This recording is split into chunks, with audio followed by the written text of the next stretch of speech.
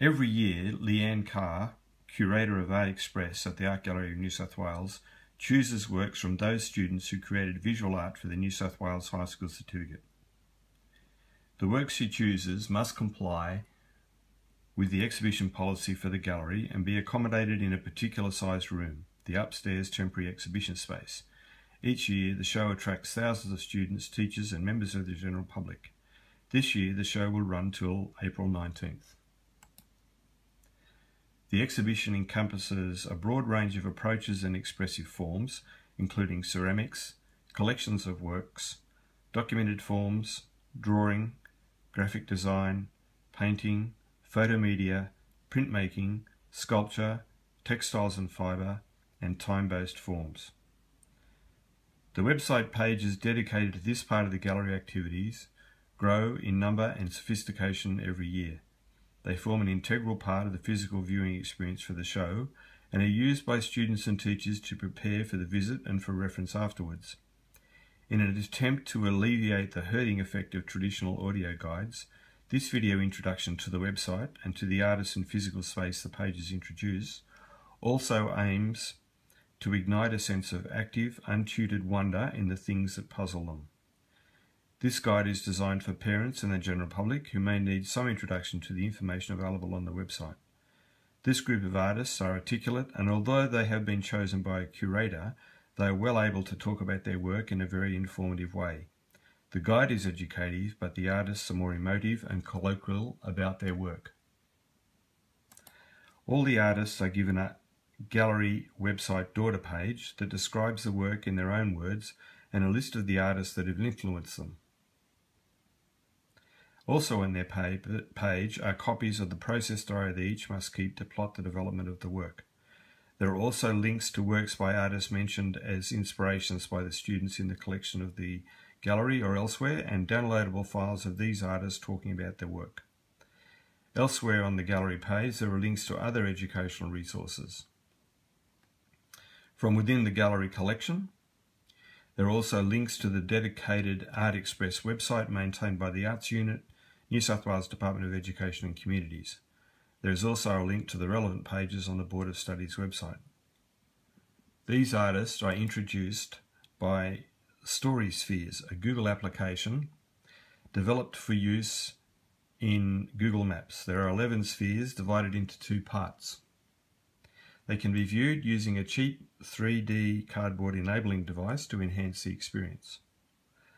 Artists are also invited to stand before their work on the gallery video channel. This guide will highlight 2 artists from the total 37 artists in the exhibition this year: Jordan Abram in photomedia and Ellie Karantinos in time-based forms. Photomedia is now such a popular method of communicating, particularly via social media. It provides an excellent point of entry to the show. Jordan Abram has used the characters from his local suburb of Bondi as his subjects. These 60 images and quotes are presented in identical sized individual panels. There is also a book of the photographs with quotes from the subjects. The pages of the book are turned on continuous loop video and offer insight into the character of the subjects. The title of the work is 2026, the postcode for Bondi. As a lifetime resident of Bondi, he is more interested in the people around him than the more usual representation of Bondi as primarily a beach. Instead, he uses the beach as the base on which he meets and photographs his subjects. He noticed that although he always visited the beach at about the same time, the number of shots he got varied. This raises an interesting question about how weather, lifestyle availability, and the force of habit influences human interaction with nature and the way we like to spend our time in it. Jordan cites 2 other photographers who inspire him: Eugene Tan, the maker of Aquabump's website, and Brandon Stanton, Humans of New York. Both these choices are very popular web-based storytellers who find the eternal in ordinary people photographed and interviewed in the street or around the beach.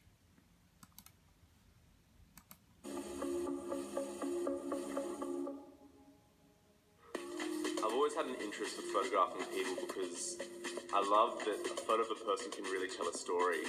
I found that the people with the true heart and soul of Bondi, the landscape's been there for years, but the people just keep changing and keep making the beach what it is today. At the beginning they were complete strangers, but now I've begun to generate a conversation with them day after day, and I think by capturing them and including them in the project, I've created a stronger connection with the portrait. My body of work.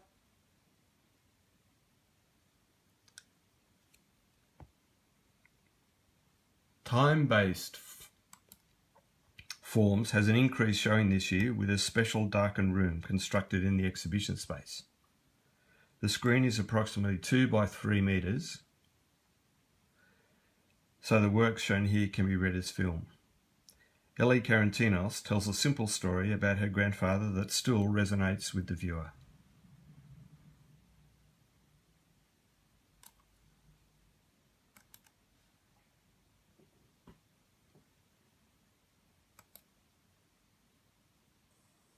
My name is Ellie Carantinos from International Grammar School. My body of work, My Only Enemy is Time, is a short documentary film following my 80-year-old grandfather George as he grapples with the aging process and comes to terms with his mortality. It was a deeply personal task for me, as I watched him experience both deteriorating health and the loss, reflection, vulnerability and acceptance that accompanies age. Conceptually, I was inspired by the poems of Kenneth Slessor, particularly Out of Time and Captain Dobbin, that explore the effects of time and memory in our lives, and drawn to the feelings of trepidation and human vulnerability conjured in the sculptures of Ron Muick and Sam Jinks. I tried to capture through film the transience and frailty of human life and the mental and physical effects of time on the individual. I chose to use digital film because I was drawn to the immediacy and intimacy it allowed in engaging with my subject both psychologically and emotionally. It also allowed me to show the multifaceted layers of a person's life. It enabled me to combine observational documentary style, personal interview, and abstract poetic symbolism in order to promote further the ideas of the complexities of humanity and the unsparing